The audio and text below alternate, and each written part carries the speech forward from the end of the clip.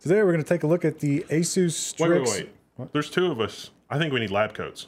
It's definitely a double threat. You got to trek yourself before you wreck yourself, and there's a lab coat.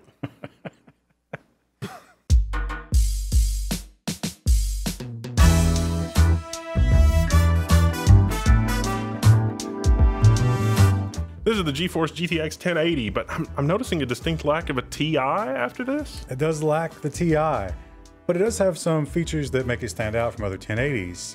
Notably here is the memory, the GDDR5X, which is a little bit faster than your standard GDDR5. Yeah, this is a little different for a 1080. You know, the 1080, like the Founders Edition 1080, you get the blower style fan. ASUS has turned it up to 11, as in 11 gigabits per second, or 11 gigahertz memory frequency, or I don't know ever how you want to look at that. But does it actually make much of a difference in games? And if it doesn't make much of a difference in games, what does it make much of a difference in? Well, unfortunately, it probably isn't going to make a ton of difference in games, but it doesn't mean it's useless. And a little later, we're going to look at a reason that you might want that. This is an NVIDIA GeForce GTX 1080. It's PCI Express 3.0 by 16, of course. OpenGL 4.5 support, GDDR5X 8 gig. In OC mode, which is what you get when you install the overclock software, the boost clock is 1860 megahertz with a base clock of 1721. The default out of the box mode is a boost clock of 1835 with a GPU base clock of 1695. It has 2560 CUDA cores. The memory interface, of course, is 256-bit. The max resolution that the driver supports is 7680 by 4230. It has two DisplayPort outputs. It has two HDMI 2.0 outputs and one DVI output. It does support HDCP. It has one 6-pin power connector, one 8-pin power connector. Also in the box is an ROG Velcro hook and loop and a power adapter in case your power supply only has 6-pin power adapter. There's an adapter for 8-pin power. It also includes GPU Tweak 2 and the driver software on a CD, although I'm going to recommend that you just download that from ASUS's website and not install it from the CD because the CD is probably out of date. The dimensions of the card are 29.8 centimeters by 13.4 centimeters by 5.25 centimeters. It is a pretty big card. You may have some trouble installing it in your system. You may have to remove a drive cage or something like that when you're installing it, but not a big deal. It's also a 2.5 slot card. So if you're thinking about SLI or you have other PCI cards in your system, this thing takes up extra room, so you have to prepare for that. Yeah, make sure your motherboard has, there's 3 slots between the graphics cards so that you'll have ample breathing room for the card, or if you're not gonna run SLI, it doesn't really matter. But if you're gonna use multiple large PCI Express peripherals, you should double check that on your motherboard. Make sure that you get an accompanying motherboard to match. We did have to remove a drive cage from our fractal case to get this thing in there, so make sure you measure first. We're also using this with the Strix X99 motherboard. This is sort of a refresh update motherboard in the second round of X99 from ASUS. And of course, there is plenty of room between the PCI Express by 16 slots on that motherboard. Of course, that 2.5 slot width is not just for aesthetics. It has a large heat sink, and that allows the fan to have better cooling. It doesn't actually even start running the fans until it hits 55°C. Let's take a quick look at the physical characteristics of the card. Now, it is a triple fan design. That is the patented wing blade fan design with the IP5X dust resistance for longer lifespan fans. Yeah, it's dust resistant, which means this card is naturally strong against earth-based attacks. Or if you're just really, really dirty on the inside of the computer, it's resistant to that as well. If you're just a slob, I guess, which is probably good, I don't know. In addition, it is a nice matte black finish. There are RGB elements sort of woven into the plastic shroud that you can control from the ASUS Aura software. There is one extra RGB header on the fan as well, or at least on the back of the card. There are also 2 4-pin fan headers on the graphics card, so if you want to plug your case fans directly into the fan, you can use the fan control software with the GPU to actually control your case fans. So if your GPU is starting to get warm, it'll use the quieter case fans to try to cool itself first. This also features ASUS's Auto Extreme technology, which basically means it's built by robots. Is that robo racist? Robo whatever? It's destroying jobs is what it's doing. But the idea is to give you a better, more reliable product because Not a lot of human hands are touching it, and they are consistent. Remove the human element. That's the inconsistency. I feel like there was a joke about this in Futurama. It's like, it's like, are you Robo something or other? I can't remember the joke from Futurama. We didn't bother to look it up, but yeah, theoretically, because it's built by robots, the repeatability is there so that you don't have to fool with the often very painful RMA process and, days or weeks of waiting for them to repair or replace your graphics card, and then is it repaired or was there multiple things wrong with it because of some kind of a failure? Do away with all of that through the magic of automation. You also have to assume better yields, which should help the overall price. I think ASUS is probably ahead of the curve here. Eventually, you got to think everybody's going to be using the robots. Yeah, definitely. Now, the power delivery system on this card is an 8+2 phase power delivery system, and it does use ASUS's super alloy components, is what they call them. They're long life chokes and capacitors, so that should help the longevity of the card. The card is also implemented with a backplate, which should help prevent GPU sag or anything like that. And the backplate is, of course, RGB integrated. It's got a nice sort of brushed metal finish with some glossy sort of circuit board looking accents, and of course the ASUS Strix branding. Now this is a 1080, so of course it supports G-Sync if you're not familiar with that. Instead of the monitor deciding the refresh rate, the card will actually tell the monitor how many frames to refresh to give you a better experience. This also comes bundled with some software. You get the ASUS Game Booster software to improve some game performance. You also get a 1-year trial of Xsplit, which will allow you to stream your games. Yeah, Xsplit gives you a lot of advanced features and controls for game streaming. It is a 1-year subscription, so that works out pretty good. And then, of course, you've got the GPU Tweak 2 software, which you'll need to install and set the OC profile to take full advantage of the maximum overclock, the maximum factory overclock on the card for best performance.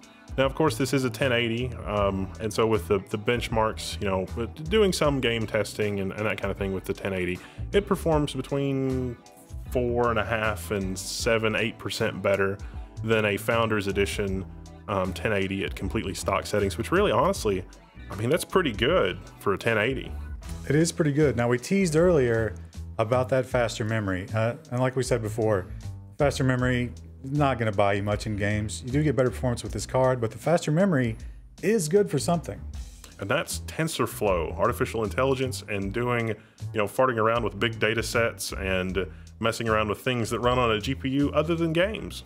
It's kind of a nice little synergy that the card was built by robots, and it can become a powerful robot neural net all its own. Yeah, I mean, obviously, if you're in a business, you probably want one of the business class cards. But if you're a computer science student and you want to sort of take back, you want to become your own mini Google or mini Facebook and build your own neural nets or study neural nets or whatever, a 1080 is not a bad card for doing that. And a 1080 with a souped up memory interface is pretty good. Yeah, we're seeing more and more of this. Of course, the big Facebook, Google, and of course the NSA, they are all using machine learning and neural nets, and they're doing a lot with them. It seems to be a pretty safe job path. Yeah. If you're a computer science student. So you want a card that's great for gaming, but also, you can use it for a future. This might be the way to go. Now we've got the gaming benchmarks at the end of the video, but for now, let's set up a TensorFlow neural network and see if we can't teach it to classify pictures of kittens or something. Because that's what's important. Hey, you got to start somewhere before. I mean, if I'm going to build us a robot companion, that seems like a pretty good start. Yeah. A robot that can identify cats. That could be an important security tool. There's a lot of people on YouTube that are like, rocking an AMD, R7 250, and they're like, their robot has a better graphics card than my computer. I'm sorry. We're gonna do cool stuff with hardware. It's not just reviews, it's cool stuff. So let's take a look. All right, so we've got our 1080 set up and our lovely Strix X99 motherboard. What are we looking at? Well, this doesn't look like Counter-Strike. So we talked about, this is a 1080, it's great for gaming. All right, so we've got that out of the way, but we talked about the extra features here, the faster memory, the big heatsink and everything. What good is that gonna do us in games? Not a ton, but it's gonna do a lot of difference, as we're about to show you with this. Machine learning, budding computer scientists and other programmers, this thing is insanely fast. Now we've already set this up with TensorFlow and we've already gone through the CIFAR 10 dataset. That is a 60,000 image test dataset, 50,000 pre-classified images, 10,000 test images. So what this is is 60,000 images classified as airplane, automobile, bird, cat, deer, dog, frog, horse, ship, truck. It's machine learning with Google's TensorFlow. Now, what we're going to show you is how much better is this, because we have these benchmarks here. We have a regular GTX 1080. The Founders Edition. 1,780 images per second. So what that's telling you is this is machine learning. It looks at large batches of data, in this case images, but of course it can do a lot of different things. And this is going to do 1,780 per second in terms of learning what these things are. So we are trying to determine how, this is measured in units of compute per dollar. And we have this benchmark of a GTX 1080 doing 1,780 images per second. Now we're talking about where it looks at 32 by 32 images and learns what they are. From our test data set. Out of those, you know, deer, cat, airplane, whatever. But if you look at the 1070, we get 1,733 images per second, which is really close. And if you look at the value difference in those two cards, it's pretty extreme. So now what we want to answer is, how good is the Strix card? Because the memory is so much faster. What is this faster memory going to buy us in terms of cats per second? So training and doing this, we've gone through it, and it is 2,300 about cats per second, or 2,300 examples per second, versus the 1780 that you get on a Founders Edition 1080. That is a significant performance improvement. It is a big boost when you consider that this is still just a 1080 with some improvements. So while the gaming might not be crazy better, I mean, it's going to be improved, but when you're doing stuff like this, it makes a huge difference. Yeah, so if you're into machine learning, or you just need an excuse to get mom and dad to help you out with an expensive graphics card because you're wanting to study machine learning or whatever, well, there's your excuse. You tell mom and dad it's nearly 500 cats per second better, and they're going to be convinced. The more important thing too is that it brings the value right in line with the 1070, because depending on what you pick up the card for and some other factors, it's going to be right at that 385 to 4 mark in terms of performance per dollar, which is, a linear improvement, which is really good for something like this. Let's do some test images. All right, so we've got our test cat here, PNG 1631. That's that guy. Isn't he cute? He's so cute. The algorithm has never seen this cat before, ever. Have we, as computer scientists, produced an algorithm that can recognize that as a cat? So we're going to copy it for the input. We're going to convert it into a format that's appropriate for TensorFlow, because TensorFlow doesn't understand file formats, and you wouldn't want it to anyway. These images are compressed. It can't tell what it is any more than you could looking at the raw binary of a compressed file. And remember, this is a 32 by 32 image. It is stripping out a lot of the detail to make it that small. Now, the thing that we're actually using for the image evaluation routine is a fairly complicated piece of code. Well, it's a couple pages. It's not really super complicated once you learn TensorFlow, but it's the CIFAR10 eval1 Python file. Now, we've modified it to evaluate a single image, because normally it does an evaluation over those 10,000 test images. Well, we're just going to feed it one instead of the 10,000. Cat. It thinks it's a cat. It thinks it's a cat. Look at that. Now we've got another test image that is a cat sort of laying down, and yeah, it's this. But it's going to be reduced to 32 by 32 pixels. You think it can pick it out as a cat? I don't think so. Now, the previous cat had 4 legs, 2 ears, a tail. Those were all visible. This cat, the way he's bunched up on the floor, you don't have any of that. He's just a blob. All right, TensorFlow, what do you think Cat 104 is? It's a deer. They think it's a deer.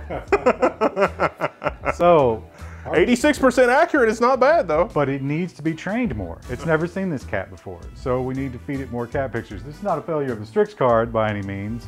This is just the machine learning needing more teaching. But it is fun. These are fun little exercises that you can do with this kind of card. And it's fun to go through these images and be like, I wonder if it knows that's a cat. Level 1 text. We're so off the rails in our GPU gaming benchmarks that we're doing machine learning. What is wrong with this channel? Oh my God. But chances are you're not good enough at Counter-Strike to be an esports master. You're not going to make any money from that. But if you get good at machine learning, you can make some money. And this card will let you do both. So we've done machine learning, but If anybody is still here and they haven't clicked off the video, they're probably wondering where the game benchmarks are. Yeah, I suspect that most of the people who clicked on the video in the first place wanted to know how this performed in gaming and not cat pictures. But I want to share my machine learning adventures with the audience. It's so exciting. If you converted one person to machine learning, it was worth it. In terms of gaming, well, as you might expect, it does pretty good. It does pretty much like a 1080 would, but a little bit better. Yeah.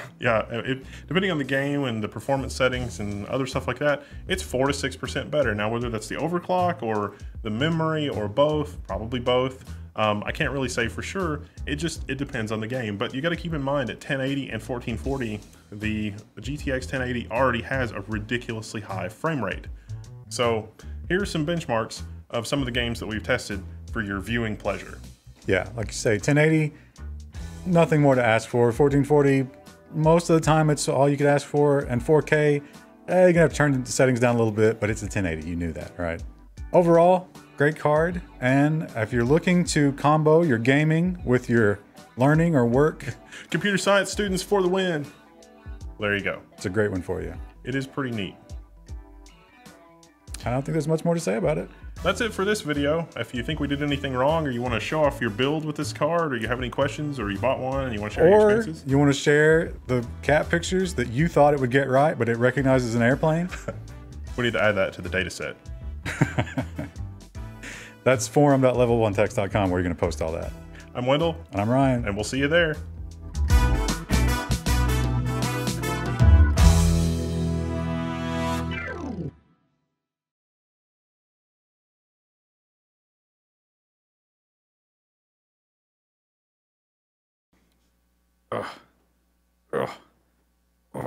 Oh my gosh.